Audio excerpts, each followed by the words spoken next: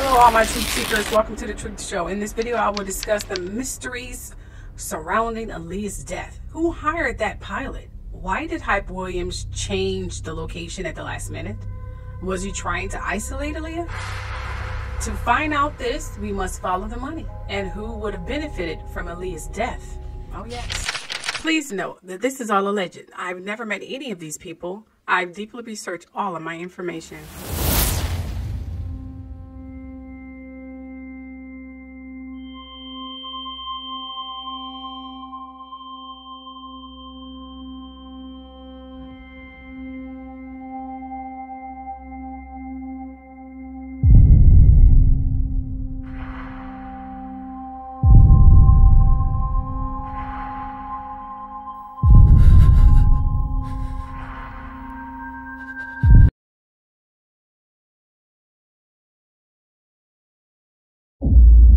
This is a trigger warning. In this video, I may be talking about or showing sensitive material about some subjects or topics that may be disturbing or upsetting or may bring forth some troubling memories, as you read in the description or title. With that said, either end the video now or brace yourself. Aside from that, enjoy. To get answers, we need to go back and list individuals connected to Aaliyah and Hype Williams who changed the place for Aaliyah's last music video, and who wanted her dead, more than likely, and why.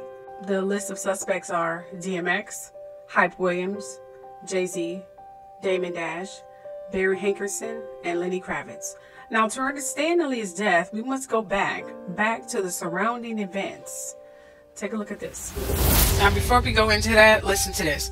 Okay, you all remember the video I did about Aaliyah, R. Kelly, and Jay-Z? The Truth Chapter Part 2. Well, in the video, I claimed that Jay-Z may have had an affair with Aaliyah, and that made Damon Dash jealous. So upon Aaliyah recording her video, Rock the Boat, which is about sex, like most of her songs, anyway, it was foretold that Aaliyah wanted to split some of the crew, but Damon was demanding a lot of her attention and begged her to come see him. So, she and some of her dancers and crew hopped on a plane and jetted out. But due to the plane's alleged weight and driver being drunk, it crashed and blew up. But that still remains a mystery. The driver being drunk may have been a cover-up. The weight of the plane may have also been a cover-up, because it seems someone was putting out stories to cover up the last lie and her truth.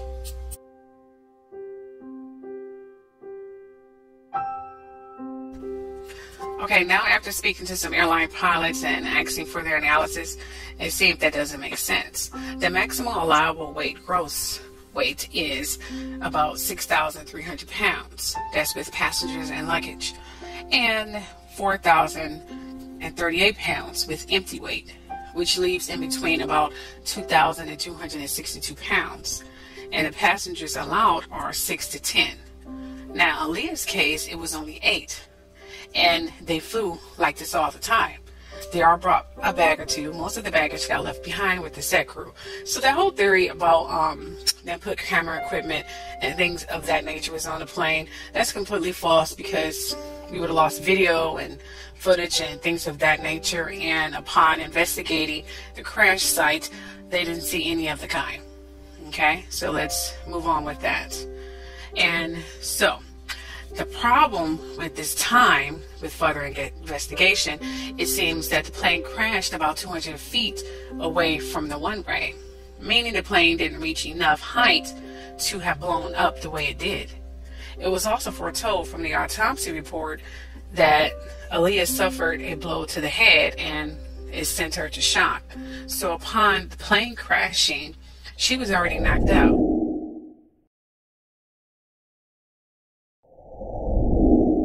Hype Williams. It was leaked that Hype Williams was the one who changed the locations of the last video shoot at the last minute. Rumor has it he did it to lose Aaliyah's brother and mother from coming with her. But here's what's crazy. I'm not sure if Hype Williams is still best friends with Jay-Z since doing the Belly movie and after Aaliyah's death. Hype Williams wanted Jay-Z to play DMX in the movie Belly. Williams had a major role in Aaliyah's success. He did many promotions and videos for her. Oh yes, Hype was also connected to Lisa Left Eye Lopez's death, which he was alleged with when Lisa traveled to Honduras, where she later died in a car accident. But it would help if you understood that at the time, Hype Williams and Damon Dash didn't get along. At the time, many people, including Jay-Z, didn't get along with Damon Dash. I mean, not to mention they were jealous of him for being the one Aaliyah wanted romantically. They weren't sexually involved. R. Kelly kind of ruined that for many men. Listen to what Dash said about this meeting after learning that Lenny Kravitz offered a jet to fly Aaliyah and the crew from Miami to Bahamas, and that Hype accepted the plane. Here's what he said about this. Dash described flying to Miami to spend time with Aaliyah while she filmed video Rock the Boat. All done on green screen, by the way. From there, the crew would travel to Bahamas to continue the shoot, which Williams directed. Why, I have no idea. When she actually saw the plane, she said, "I don't like this plane." I was like, "Well, don't get on it." She was like, "Well, I got to because I got work to do." Recall Dash. She got on the plane and she always had a very serious fear of planes in general. So she had to overcome a fear to get on that plane on the way there. Quick note. Not sure if this was the same plane because it was reported that Damon was in Miami with Aaliyah, not the Bahamas. So how would he know about how she reacted? Not to mention she was asleep. So I'm assuming this is the plane Lenny offered. I guess Damon thinks it's the same plane. He went on to explain his point of contention with the famed director, a former friend whom Dash had frequently collaborated with on music videos such as Jay-Z, Big Pimpin' and Hey Poppy. But what I was really more tight about, this is him saying, but what I was really more tight about was that I had heard that Lenny Kravitz had offered her a jet and that Hype had took the jet.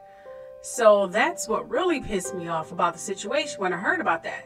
When asked if he had addressed the issue with Williams, Dash quickly replied, "F yeah." However, when probed to elaborate on the conversation, he declined, saying, "Ask him," because of my respect for Aaliyah and her family. Everyone's respectful of her memory. No one really speaks on it because they want to save their butts. So in respect for her memory, that's what he said, I don't say many things. His take on R. Kelly regarding Aaliyah's highly publicized and controversial marriage to Kelly when she was just 15 years old, while Kelly was 27 years old. Dash said that they spoke about it lightly. He helped her to overcome the trauma, allegedly. He said, and I quote, "We talk about it up to the point that it hurts, and then she said, I don't want to talk about it no more." He recalled of the relationship between the two, who collaborated on Leah's 1994 debut album, Age Ain't Nothing But a Number, which Kelly produced. In response to Kelly's federal trial for racketeering and sex trafficking charges, Dash said, "I was just shocked at how long he got away with it. How many people turned and looked the other way? How many people were still, involved with him in any kind of way, knowing all those things." Key words, many people were involved and they're not saying anything. Surprisingly, so isn't R. Kelly. Out of sight, out of mind. As you read, Aaliyah took the same approach back then. But BS aside, I know this is weird and I don't condone it, so please don't put words in my mouth. But many people without animosity against R. Kelly said that R. Kelly and Aaliyah were really in love. She wore his ring even after they divorced. Of course, she said it was given to her by someone else, but it was their wedding ring that she wore. Yeah, they were really in love. He was crazy about her and she was crazy about him. So when the public found out about them, they separated. I mean, the sheer embarrassment from it made them go silent, but she did miss him. He made her famous. First loves, huh? Weird, but it is what it is. They wanted Aaliyah to press charges, but she didn't. A secret love affair turned into a nightmare. So in some circumstances, age could be nothing but a number. Well, not all ages, but let me just say this. My great-grandmother was 15 years old when she married my great-granddad, who was in his 20s. They stayed married till death did them part, literally. Don't get me started on many overlooked romances from current times. I'm not saying this justifies his actions, but Aaliyah was young, hanging with people twice her age. Just saying. Take a look at this. Let's just get the record straight. I better go get me a white Jeep.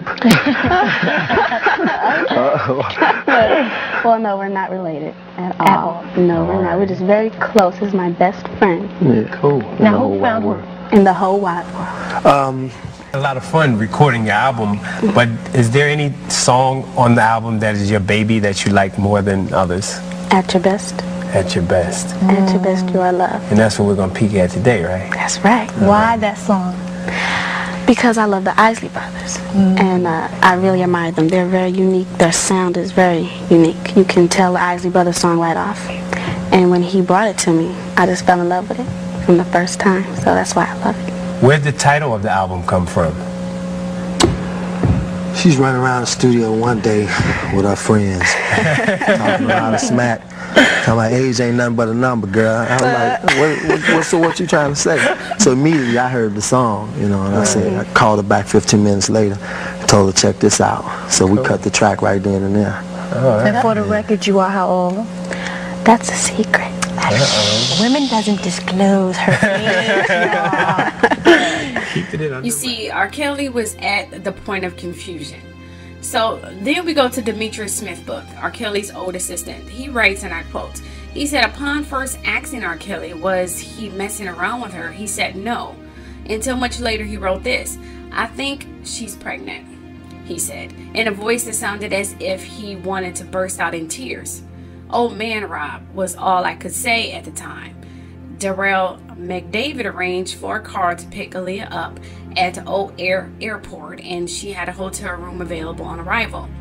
This was crazy. How were we going to get through this without causing ill feelings with Barry Hankerson? But then I ran across this video of the closeness of the two. Now in this video, he had bought her a puppy. They were smitten with each other, and they were clearly in love. Well, take a look at it. Dance back and forth. Me and Rob made that dance up in the studio one night listening to all the other tracks. And we were dancing just, you know, one of these type things, you know. And we just kind of went back and forth. We made up that dance.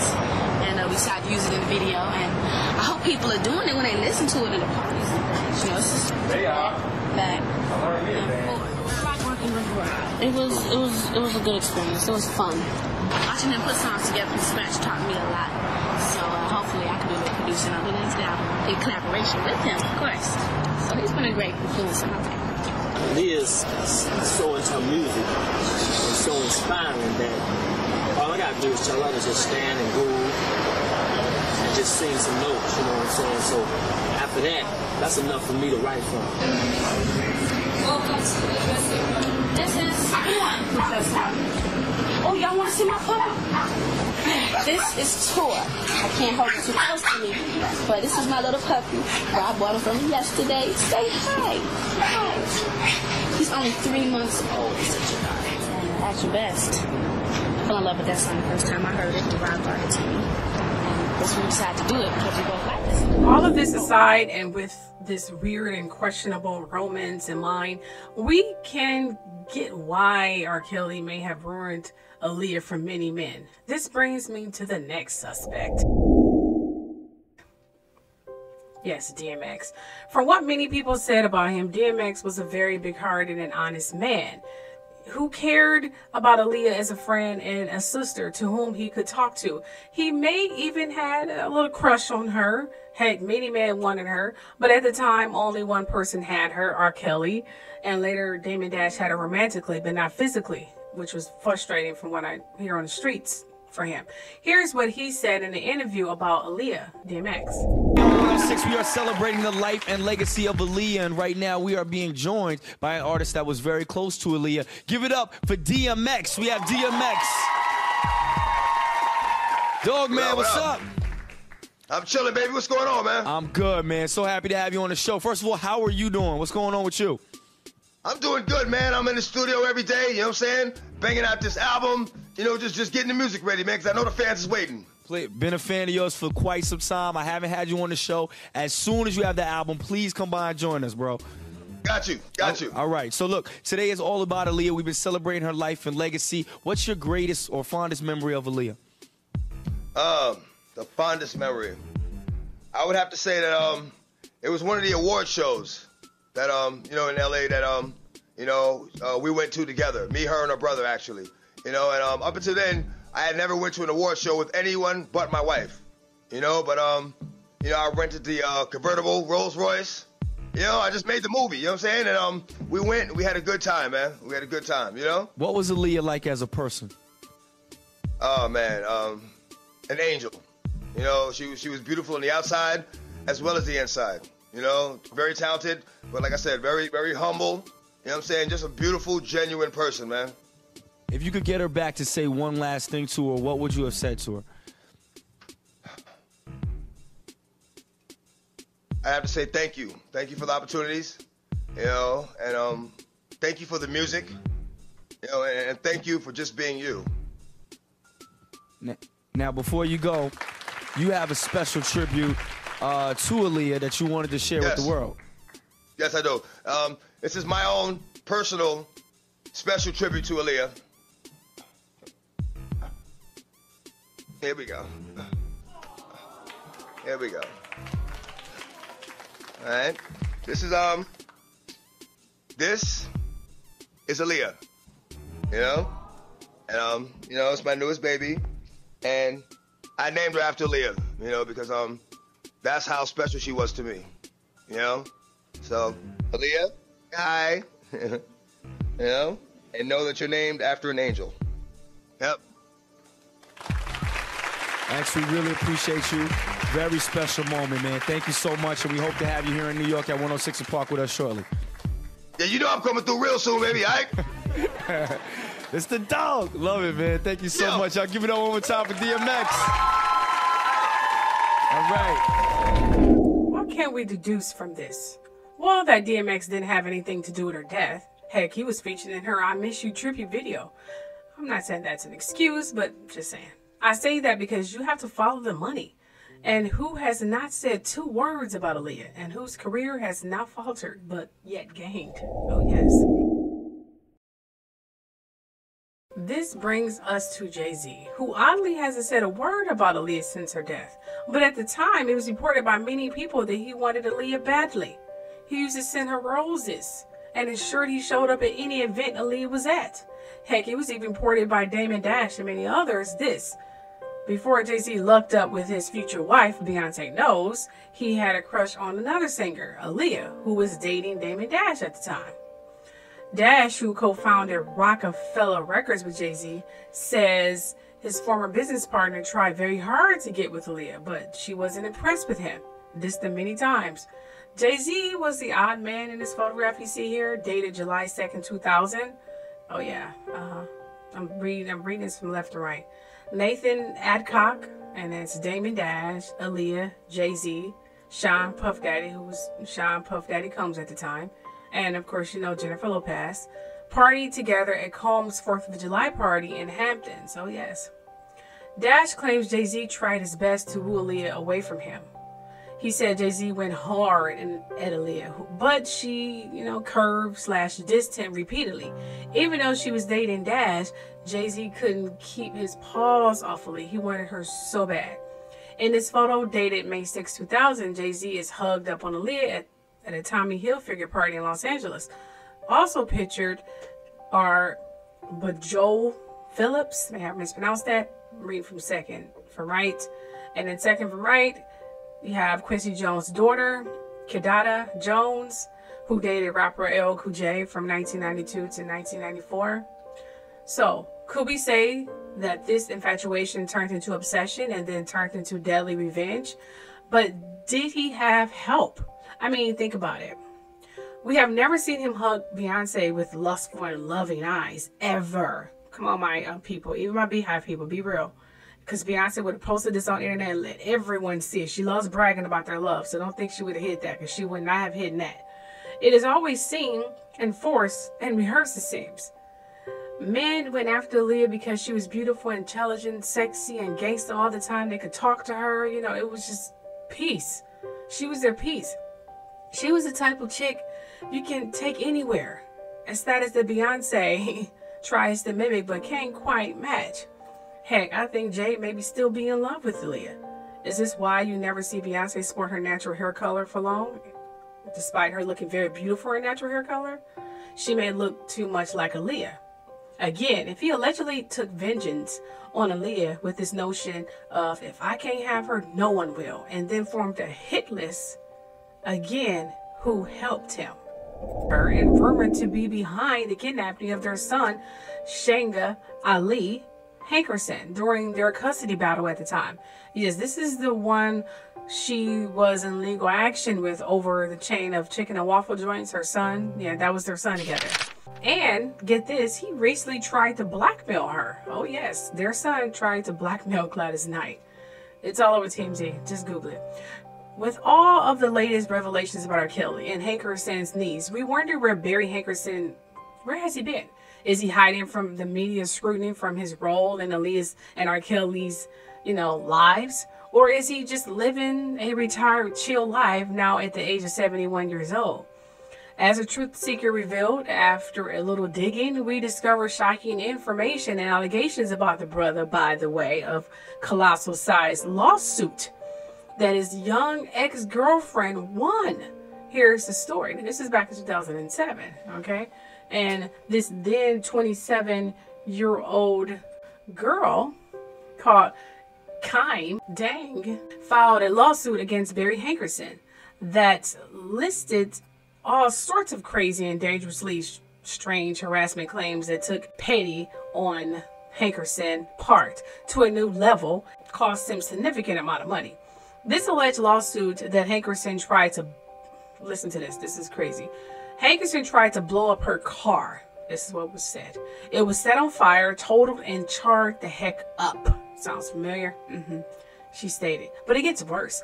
Allegedly, after their breakup, Hankerson went online and spread false HIV rumors about her to defame her character. Complex reported that evidence presented at trial showed the source of the HIV rumors was an IP address connected to Hankerson. Oh, I'm not done yet. During the trial, Hankerson business records prove that after their breakup, he paid $400,000 to buy the Frank Greco salon where this dang girl worked, so he could allegedly fire her, which he did. Oh, I'm still not done yet. Hankerson refused to settle. Therefore, the jury decided to award this girl $5.8 million in damages. Now, he wasn't proven guilty of torching her car. They couldn't prove that, but he did. But he was guilty of the HIV rumors and the wrongful termination. See how low he can get and how mischievous he can get. But then Hankerson's ex had to sue him again because she hadn't received any of those funds. Oh, there's also been threats on her life since then. I'm not sure of her status, but I pray that she's still safe. Now, with all of this information, what can we say about Barry? Well, word on the street, Barry knew, and Aaliyah's mother knew about R. Kelly. But Aaliyah was making money, so they let her do what she wanted. Aaliyah may she rest in peace. I believe she knew exactly what she was doing. She was doing what she had to make money and stay connected. I can't blame her. When you're driven like that and you want that spotlight, you want that fame, you pretty much could do anything. So when it got out that Aaliyah was cutting Barry off and leaving the record label and anyone affiliated with R. Kelly, Barry, and whoever, that didn't go over so well. Not to mention she wasn't giving anyone no loving since R. Kelly. Just a little flirt here, a hug here, and that's about it. Now for Pimp Barry, no one leaves Barry. The man doesn't like rejection, hence his history. So before her death, please note that this is all alleged. I've never met any of these people. I've deeply researched all of my information.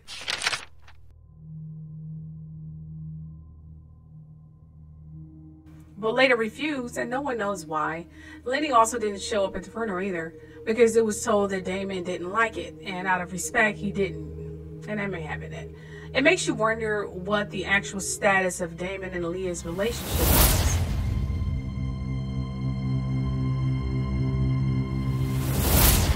It was reported that Barry got paid $90 million in his settlements after Aaliyah's death for wrongful death. Something he took out 4 days before her death, not to mention he owns her entire catalog. However, Aaliyah's mother and brother control her estate, so Barry was in big trouble for leaking any of her material without their permission. Hence why you haven't heard too much of anything. It was also reported that Aaliyah's mother and her brother were paid and are still being paid big and were given an NDA to sign. This is why you don't hear anything from them. Oh yes. Now, aside from that, Barry was so bitter after learning that Aaliyah was going to drop him, he didn't help pay for her funeral or pay to at least fly her and the others back to the U.S. No one wanted to help her, and singer Maxwell ended up paying for the funeral expenses. You remember me saying that Hype organized the shoot and opted out of Blaney's offer to use his jet again to fly them back from the Bahamas? It was allegedly leaked that Hype was so adamant and careless that the plane wasn't a real jet that could hold many people. It was a measly cargo plane, and the pilot was drunk and high on cocaine. Hold up, something puzzling me about that story. Why would a pilot on his last leg allegedly assume the info about this pilot was correct? Because that could have been falsely leaked to take the blame off the ones who were really involved. Why would he take a dream job to pilot for celebs, drunk and high?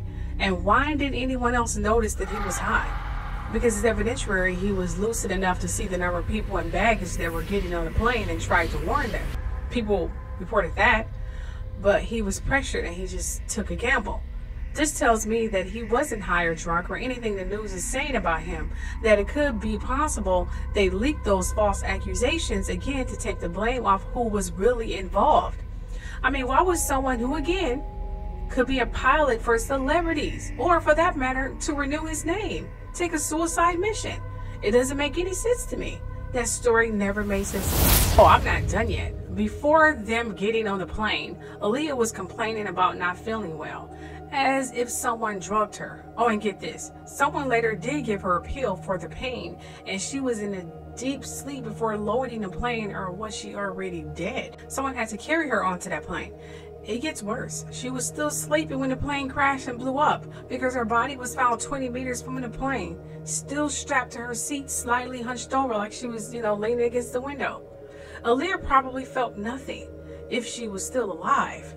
But my question is, how did a plane blow up so badly and quickly after barely taking off? It looked like a bomb blew up seconds after taking off. Just saying.